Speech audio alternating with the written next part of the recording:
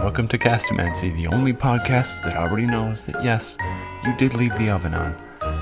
Coming up on this episode, the runes, the ancient oracle of the north. We'll learn if we are living before or after Ragnarok, if giants are real or not, and how you can repel elven attacks. As always, we'll be answering your listener questions, but only if you behave yourselves. Otherwise, we're turning this universe around and going back to the void. So ponder your orb and swing your pendulums. It's time for ᚱᚢᚾᚖᚊ.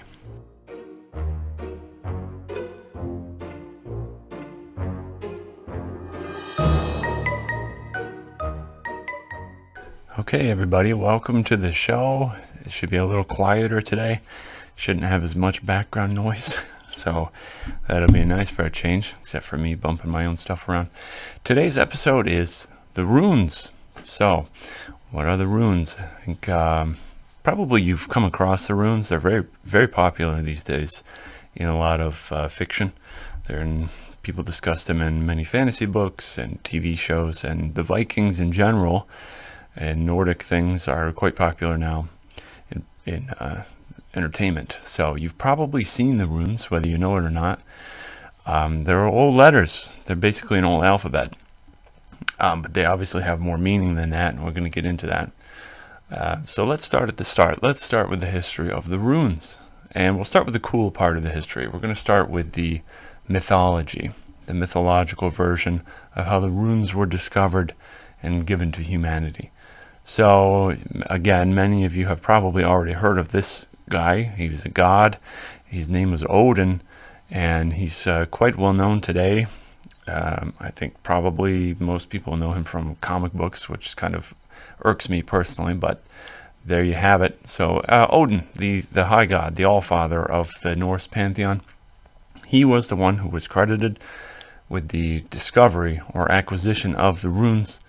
And basically what he did was he wanted them because he's relentless in his search for knowledge and information and magic and power. Basically he really will stop at nothing, and this story gives you an example of how far he's willing to go to get things like this. So he wanted the runes. The runes were kept in the well of Erd, which is where the world tree, the tree with all the things on it, grows from. So it's the source of all things, effectively, is where the runes are submerged. And he sacrificed himself to himself, which is pretty wild concept. he basically stabbed himself with his spear in his chest, which almost fatally wounding himself, and then hung himself. Some people say by the neck, some people say by the leg. Probably by the leg, but I don't know, because people were sacrificed to Odin and they were hung by the neck and stabbed. So we're not sure. But anyways, Odin, he really roughed himself up and then hung himself from the world tree over the well of Erd. And he hung there for 9 nights and 9 days and refused all help and aid until basically the runes came to him, or I guess he would have died if they hadn't, because he was all in at that point. So he stood there, he saw the runes in the water, he scooped them up, and then he had the powers of the runes. So I will read to you. It's a short part of the poem that details this event. So here we go. It says, "I know that I hung on the wind-blasted tree all nights of 9, pierced by my spear and given to Odin, myself sacrificed to myself. On that pole of which how's that for a good reading? Of which none know where its roots run. No aid I received, not even a sip from the horn. Peering down, I took up the runes. Screaming, I grasped them, and then I fell back from there." So, not an easy job to get a hold of the runes, but Odin, or somebody associated with Odin, was nice enough to share them with humanity. So that's the mythological version. That's the cool version. Now let's get into the more mundane version. As far as we know, the earliest inscriptions of runic writing was in the year 150. So they were probably around a little bit before that, but the first known inscriptions were year 150.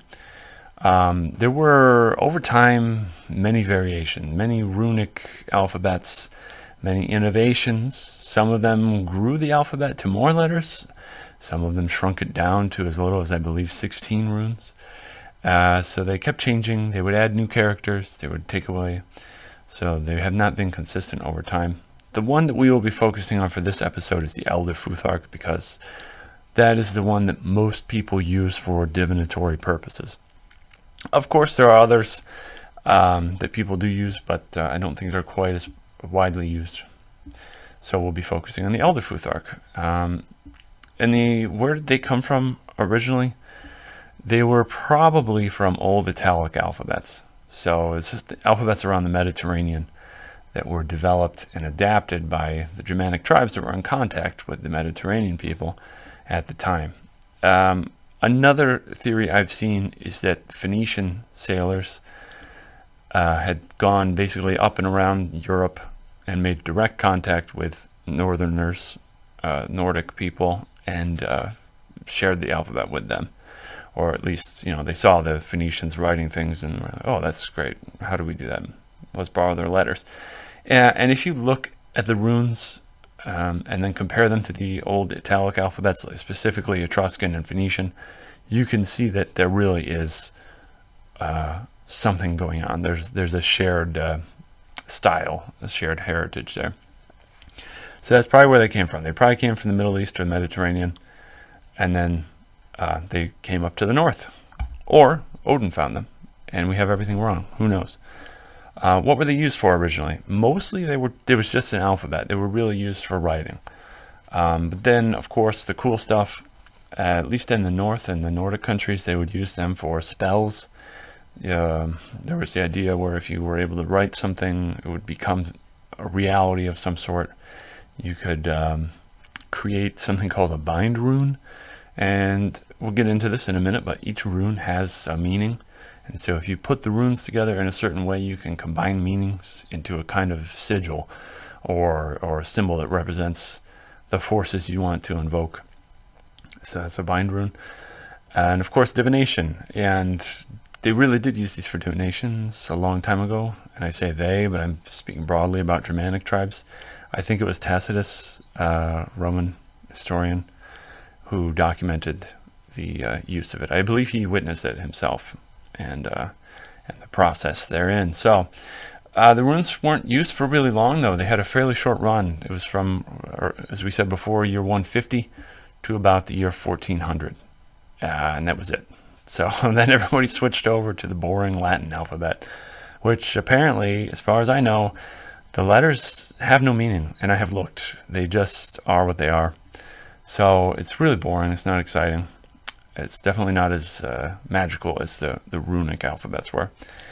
But they weren't totally out of use. There were still a trickle of usage up until the 20th century. They were still used for decorative purposes. So people would put them on their house or make a thing. And you have to be careful because a lot of scholarly people will say, oh, it's just art.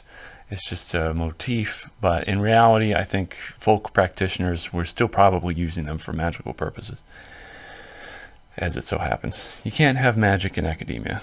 They don't like it, even though maybe the people do. But yeah, I'm digressing. So they still use them for a little bit.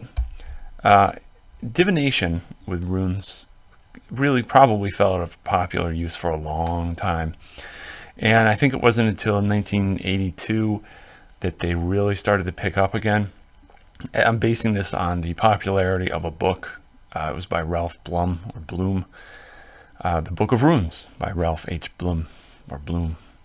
So he published this book. It took off. It was published over and over and over. And I think probably a little bit before the book, there was some buildup, as there usually is. But really, this was the restart of runic divination. And it's gotten quite popular today, I would say, and there are some researchers who have gone really deep into the topic, but that's what I'm using as the flashpoint, is around 1982. And in this book, excuse me, I have to tell you, there's something that bothers me to no end. He included, there's 24 runes in the ᚱᚢᚾᚖᚖ, and he included a 25th rune, a blank rune. A mysterious rune that's not a letter or a character or anything. It's nothing. It's nothing at all. It's the silliest idea I have ever come across in this kind of thing. I've heard rumors that the 25th rune was included because the publisher wanted it in there for packaging reasons. It would be 24 runes wouldn't quite fit in the packaging they wanted, and to make it nice and even, they wanted it something else. So they added another blank rune, and you had to write a bunch of crap about how its meaning is, oh, it's a question mark. It's the ask again later of the rune set. It's ridiculous. It's silly. And some people use it, but they're wrong. So don't be one of those people.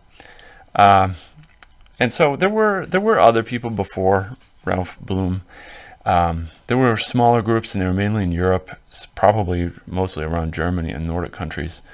You can look, there's other rune sets. There was one in 1910, I think. Guido von List, a guy in Germany, said that he had a problem with his eyes. He was blind for a while, and he said that he saw a new set of runes emerge from the inner darkness of his visionary state. Make of that what you will. That's the story. So that's enough about the history. Let's get into the brief structure. What are these things? What's going on specifically with the Elder Futhark? Why are they called the Futhark? First of all, they're called the Futhark because that's just like the first couple of letters. You can see with the older Latin alphabets, they were called abecedariums because it's A, B, C, D, you know, so on. So the alphabet, A, B, right? So Futhark is F-U-Th-A-R-K, Futhark. Those are the first letters. So that's why it's called that. So the Elder Futhark has 24 runes, or 24 letters. They are divided into 3 sets of 8. They have Freya's 8, Hagal's 8, and Tyr's 8. And that may or may not be right. I know there's some controversy around whose 8 is what, but that's what I have in my notes here, so deal with it. Names and meanings. So let's go over these. I'm going to list the name of the rune and then talk a little bit about what it means really quick. So Fehu is livestock, but it's mobile livestock, so it's things like wealth and abundance and liquid assets. Uruz is a bull. It meant auroch. It was symbolizing an old bull that doesn't live in Europe anymore because I think everybody ate it. It means strength, tenacity, untamed potential. So it's like it's like a wild animal. It's like a wild power. Thurisaz, it means a thorn. So it represents defensive things, conflicts, sometimes regeneration. But it also has associations with frost giants. So it's kind of a dangerous pointy rune. Ansuz. This is, I've seen this rune associated with magic and Odin, but also communication and intelligence and wisdom and understanding and spells, that kind of thing. It's a very mental rune. Raidho. My pronunciation is going to be wild. And there's different names for these things. They vary slightly depending on the time period. So I'm going to try my best. Anyways, Raidho represents a wagon. It symbolizes travel, rhythm, spontaneity, and decisions and choices and movement and all that stuff. Kanaz is next. It's a torch. It's vision, creativity, inspiration. You can think of this as like an inner light. The inner light. That's a good way to put it. And vitality too, I guess, would be another one. Gebo or Gifu. It represents the gift. It symbolizes balance, exchange, partnerships, generosity, and relationships. And gift giving was critical to the society when these things were in their heyday. It was a very, very big part of it. Wunyo. So this is the rune of joy. It represents pleasure, comfort, harmony, prosperity, reward, success, all the fun things in life that you want. So it's a good one to have come up in your readings. Hagalaz, or I don't remember any other names for this. Hagal, I guess, represents hail. It symbolizes really the dangerous parts of nature, things that break people. So it's a hailstorm. It symbolizes nature's wrath, tests, an obstacle, destructive thing that you have to overcome. It's kind of a hard-ass rune. Naudis or Nauthies, it represents need, and this represents absolute need, like not a want, but a need. I need this or I'm going to die rune. And so that represents, I have in my list, it says restriction, conflict, willpower, endurance, and self-reliance, which I think is a good recap. Next rune, number 11, is ᚱᚢᚾᚖᚖ, which is ice. It represents clarity, stasis, so things frozen, challenges, introspection, watching and waiting. So things are frozen. Things are not moving when ᚱᚢᚾᚖᚖ comes up. Yara, on the other hand, represents the year. It represents cycles, completion, changes, harvests, getting rewards. It's the end of a cycle, the start of a new thing. So it's a very flowing rune. ᚱᚢᚾᚖᚖ is a yew tree, so it represents balance, enlightenment, death, and the world tree. It's an interesting rune. I think that's probably all I'll say there. I got to keep moving. Perthro, it represents a dice cup. So it's fate, chance, mysteries. It's kind of a strange rune, because if you're looking for answers and you get it's a mystery, it's not very helpful, even though sometimes it is, but it can denote there's an element of chance. You don't have total control over what you're doing when Perthro comes up. Algis is an elk. It symbolizes protection, defense, instinct, group effort, and guardianship from my notes. Yeah, it also is a connection with the gods and higher powers. It's kind of a higher protective force, which I don't have listed here, but I did pull it out of my brain, so I'm very pleased with myself for doing that. ᚱᚢᚾᚖᚖᚖ represents the sun. So this is the outer light, the light of the world. It represents health, honor, resources, victory, wholeness, and cleansing. So that's usually a very positive rune. Tiwas, it represents the god Tyr. It symbolizes masculinity, justice, leadership, logic, and battle. So, it's a very masculine rune, and it's a rune, I would say, of civilization. It's a very orderly rune. Berkana is next. It's the birch tree. It symbolizes, on the other hand, complementary to Tiwas, femininity, fertility, healing, regeneration, and birth. So we have this nice masculine-feminine balance right here between those two runes. Next up is Ewas. It represents a horse. It means transportation, movement, progress, but more importantly, a kind of movement through partnership idea. Movement through combining your energies with the energies of nature and being transported by that. Next is Manas, so it represents humanity, so it represents individuals, friendship, society, cooperation, and help. So basically anything dealing with people is going to fall under Manas, which you can probably tell is close to the word man. That's enough said about that. Lagus represents water. It symbolizes intuition, emotions, flow, dreams, hopes and fears. So anything kind of any feelings is under Lagus. Anything psychic too, anything dream-wise or otherworldly probably would be under Lagus. Next is Ingus. It represents a seed.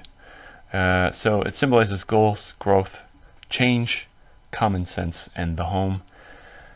And speaking of the home, the next rune is Othala, which is ancestry, possessions, heritage, long-lasting generational wealth in some cases, experiences that are passed down. And the final 24th rune is Dagaz, which represents the dawn or the day. It symbolizes awakening, certainty, illumination, completion, hope, everything you would associate with the dawning of a new day. And that is the 24 runes of the Elder Futhark and their brief meanings. And now let's get into the brief usage of this oracle. So, how do you actually use the rune? The key thing here is layouts. It's a lot like the tarot. You're going to have a kind of way to put them on the table, and then each rune that's in a position will inform you as to what's happening in that position. Most people put their runes in a bag. They're generally going to be on little tiles made out of wood or bone or stone, almost always natural elements. And you put them in the bag, shake your bag up, you pull some runes out, you put them in the places that your layout dictates. Usually people are going to throw them onto the table because that will generate a certain directionality. So it can turn the rune upside down or sideways or leaning one way or the other. And then they'll kind of put it in the position in their layout in that same orientation that it came out of after the throw. So anyways, once you get all your runes on the table, then you can start reading them. It's very simple to get started. And today, specifically for this show, we're going to be focused on the 2 rune layout. And generally, rune 1 is thought to be that which is, and rune 2 is going to be that which it becomes. Okay, so it's a bit like now and later, or present, future. That's what we're going to do. So let's get into it in the next section. See you there.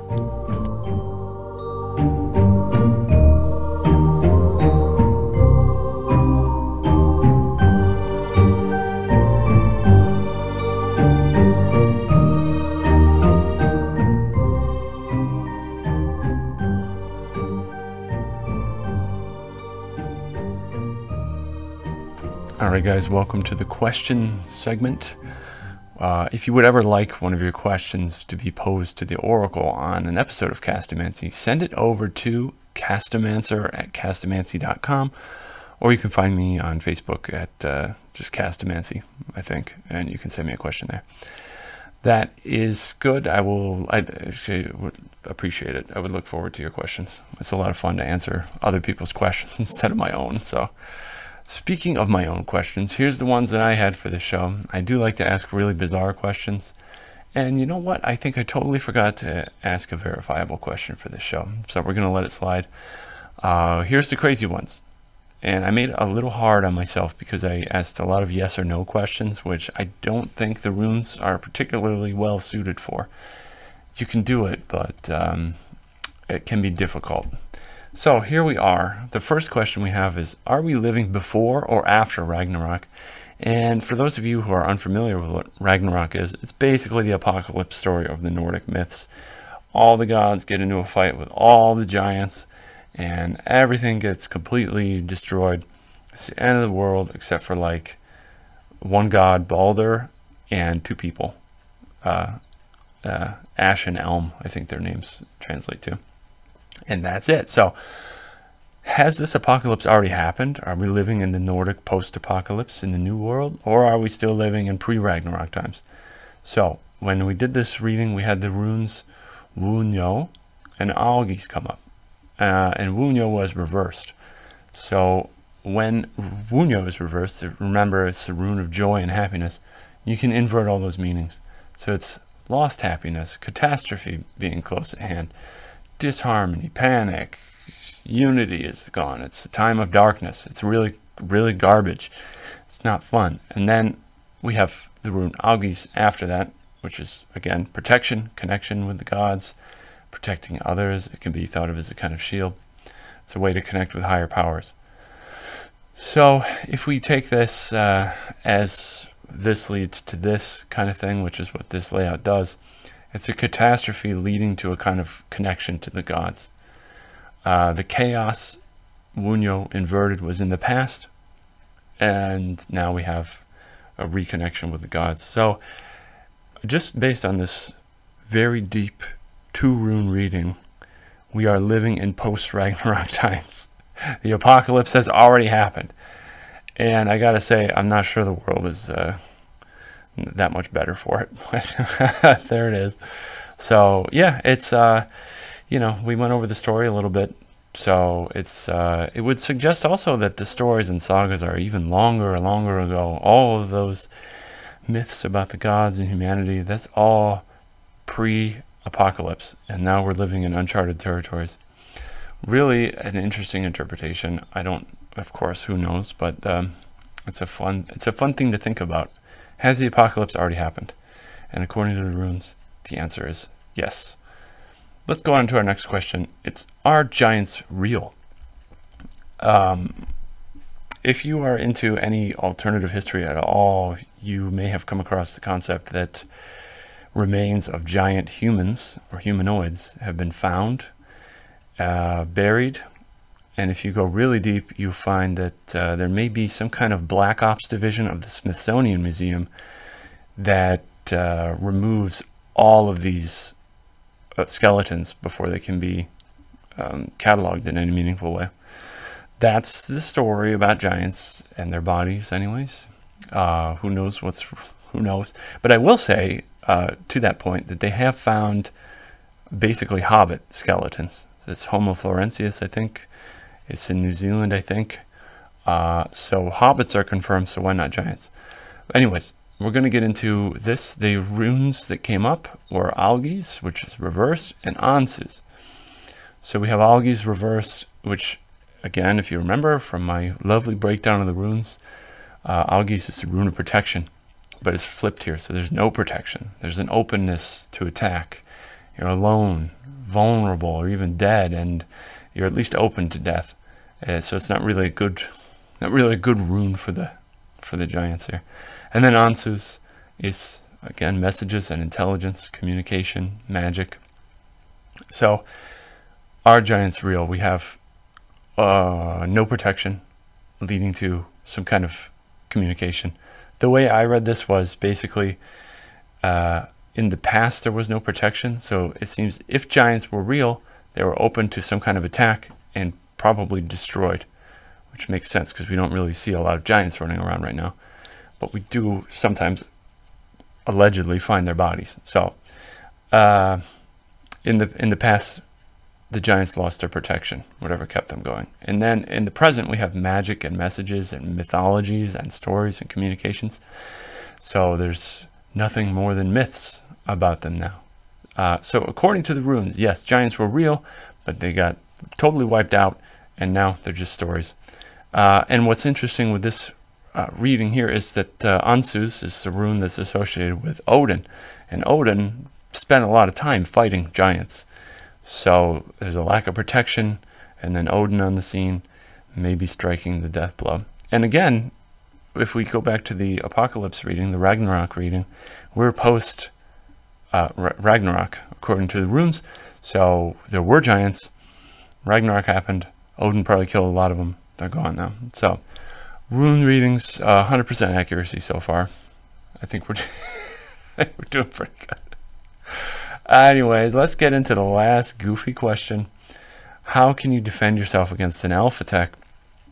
So again, if you're familiar at all with Nordic lore, elves are kind of a nature spirit, and in Iceland specifically, they take the elves to a degree very seriously, to the point where they will build roads around rocks that elves are said to live in, or at least they did in the past. And I think probably many people in the country still would believe in elves and the like. And sometimes people and elves get into a little trouble with each other. So if you should be wandering in elf country and offend the forest people, how can you defend yourself? So the answer was Naudis and Bracano. Naudis, remember, is a need. It is an absolute want for something critical. You are going to die if you don't get it. It's critical for your survival. And then Bracano, which is love, birth, fertility, mothers, spring, all the growing stuff, all the nurturing stuff. So we have the need for something and then growth. But that's kind of weird. This is a tough reading. Nowadays is very obvious. You have a need for protection, right? You're in trouble. You're being attacked by elves. There's a need. There's a very serious need. And I love when the runes and any divination system are so on the point, but at the same time, it's like, yes, I know that already. It's not very helpful, but it is interesting when they are on the nose like that. So anyways, with this, it's a need leading to a growth or a love or a renewal or a need for those things. So if elves attack you, just call your mom. Everything's going to be all right. But probably more seriously, love is the answer. Which is gross. I hate saying that. And I don't think that's the case either. I think really what's happening here is that the idea is to ignore the attack. There's a need, and then, but if you just focus on, oh my goodness. You know how I said there's not going to be any background noises? Hold on. I don't know if you could hear that, but my dehumidifier kicked on because I forgot that I left it running. There's a need for a quieter studio, is what there is. So anyways, yeah, it's just kind of ignore the attack. That's my take. The more you focus on new growth and moving beyond it and getting out of there and starting over, the better off you'll be, I think, with a lot of these things. The more you focus on negativity and the attack in this case, the more power you might give it. So let's go ahead and turn it around. And also in terms of like rune magic, carrying ᚱᚖᚾᚖᚖ might be advised here as a ward against elven magic. But anyways, good luck and don't piss off elves. That's it. We do have one listener question this time. So let's get into it. It's how will travel planning go? So we had 2 runes, as we have been doing. We had ᚱᚢᚾᚖᚖᚖ and Rune come up, and ᚱᚢᚾ is the rune of change and cycles and time and tuning into the environment and all those things. And Rune is the rune of happiness and joy and connections with people and good times. So changes and cycles lead to joy. So, you know, it's great. Looks like everything's good. The planning is going to go very splendidly. Fun and easy, and everything gained from previous trips, all that travel expertise will come in handy here. And that's great. So the question specifically was about travel planning and not about any trip itself. So, excuse me while I belch into my microphone as quietly as I can. The travel, the planning is going to be fun, but the trip, who knows? Hopefully that will go well too. That is it for this section. That's all the questions I have. I forgot to do a real question that we can verify last time. Who cares? Let's have some fun and get into the summary of the runes.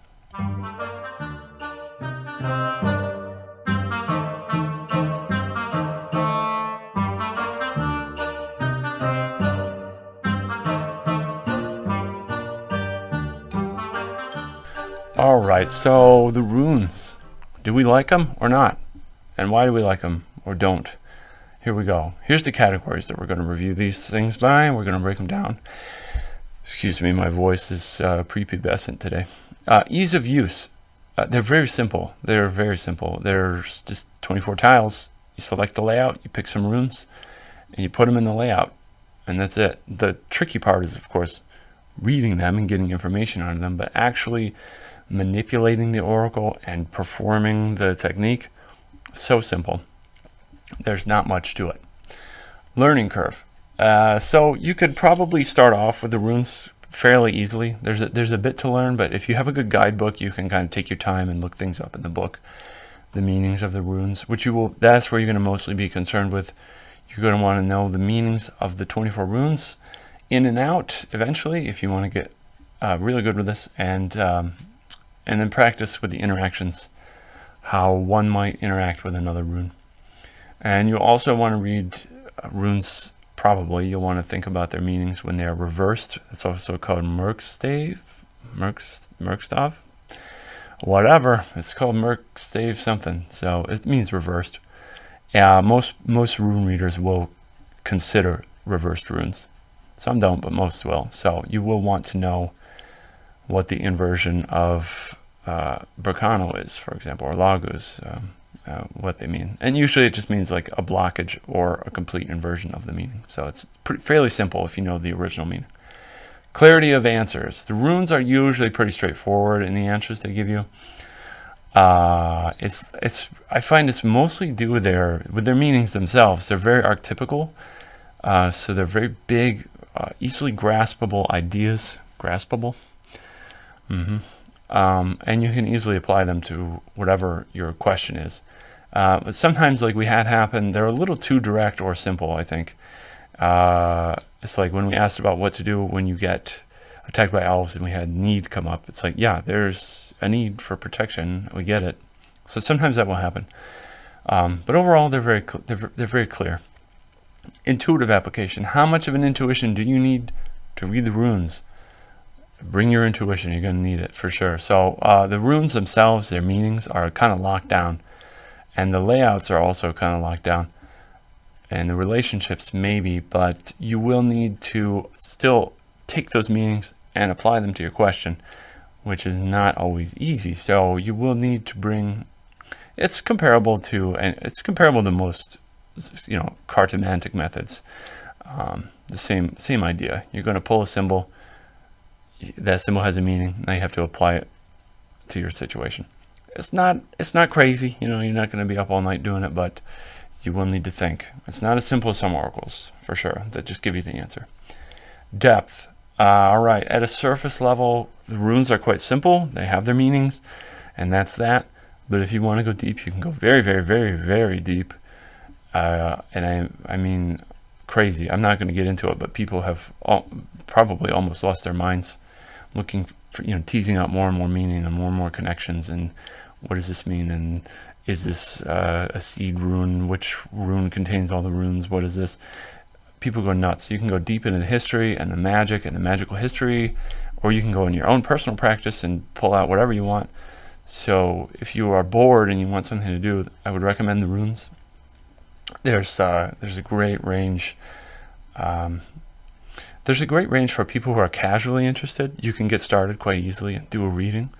Then there are, if someone wants to be a rune master, you can do that too. So there's a good range of interest for everybody, I think. Portability, it's great. There's no books, there's no paper, there's no cards. It's just a little bag of runes, and most people have small stones or small pieces of wood, so they don't take up a lot of room.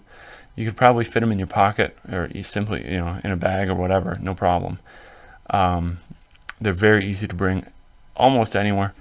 Very simple to draw. You could just pull one rune out whenever you have something you want to think about. And it's really cool. They have a well, we'll get into that, but they're very easy to carry. So the aesthetic, or the gestalt of the runes, they're very cool. They have a wonderful feeling to them. They're so tied into old mythology that they have a really kind of fun, but well, I don't want to say fun. They have a fun, serious vibe, and they're really powerful in the old stories. And to a lot of practicing people who use them for magic, they also believe they're quite powerful. So, I mean, even the gods were bound by fate, and the fates would carve the fates of all things into the world tree using runes. So I understand it. Anyways, they're important. They have a cool history to them. They are magical symbols. They look mysterious. I'm just going to punch my microphone. Excuse me. They're really neat. So, and what did I want to say? Yes, they have, when you're reading the runes, they have the old kind of almost shamanistic vibe. They have a very primal rawness to them, where it's not so refined as the image of a tarot reader in a coffee shop or something.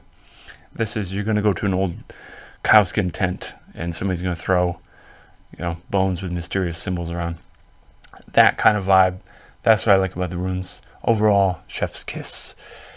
What do they seem to be well suited for in terms of readings? Generally, it's going to be like bigger life questions. What should I do? Where's my heart at? What am I missing? How does someone feel about this? Health questions, spiritual issues. Of course, you can use them for any question you want. I think I've hopefully at least sort of demonstrated that with my ridiculous questions. So you really can use them. I suppose you could use them for whatever, like, the usual, where did I leave my keys? Or where are my glasses? And maybe you'll get the rune that tells you they're already on your head. I don't know, something like that. Another thing with the runes is I see a lot of usage is towards the future or foresight. That seems to be a long-standing association with these things, and it's used in the myths as well. So that is it for the review section. We are going to go into the review section for the last oracle we used, which was the I Ching. I will see you there.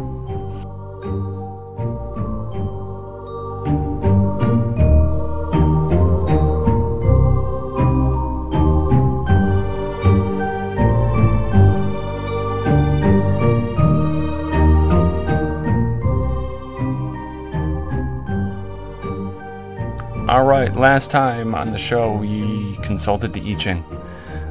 So we have a short section this time. I just have one verifiable question from last time. And we asked the I Ching, where is Bitcoin going from here? Being at the time when we asked. And the I Ching basically said that Bitcoin is going to die. It's going to go to zero. It's a miserable outlook. And so I did look it up from the time I asked the question till now, which when this show comes out. Price hasn't really moved that much, but I will say that Bitcoin was below the last main support level, so that means it's going to have a tough time getting back above it. It's not looking good. It's got a long way back down to like 10,000 or something. Who knows where it's going to go? I Ching was pessimistic. I'm pessimistic as a general rule, but in particular in this case. So it's something to watch out for. I'm kind of excited to see how this one pans out. Guys, that's it for the show. Thank you so much for joining us. I hope it was an interesting episode. I was a bit rushed today, so, you know, whatever. I promise to do better next time. Next time on the show, we're going to explore dice divination. We're going to do a simple method and ask very silly questions, and we'll see what we come up with. If you'd like to get your questions answered on the next show, submit them to Castomancer at castomancy.com or on Facebook under Castomancy, and please send me your questions. I would love to answer them for you as best I can. Make sure you subscribe and whatever else you do with podcasts. I think you can rate them somehow, so obviously give us you know, the maximum rating. Thank you so much for listening, Castomancers. I will see you in the future.